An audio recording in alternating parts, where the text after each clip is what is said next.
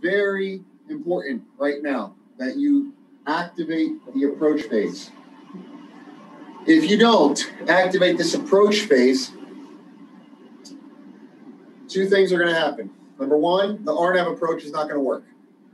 You have to be in the approach phase for this to work.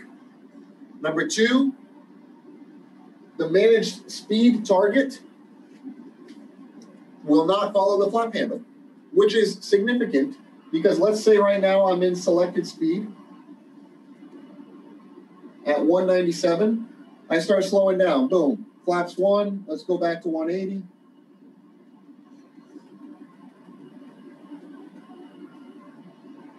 So I roll back to speed 180, right?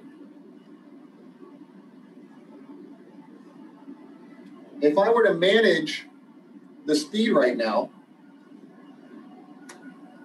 look what happens. It's going to speed back up.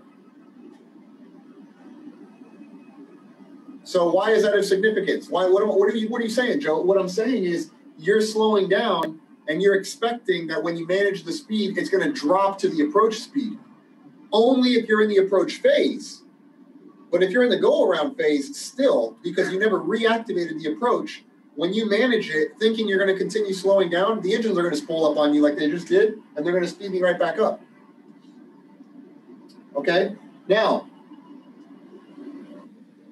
let me get to these questions real quick. Why we cannot do manage localized approach? Oh, man. Joe Swall.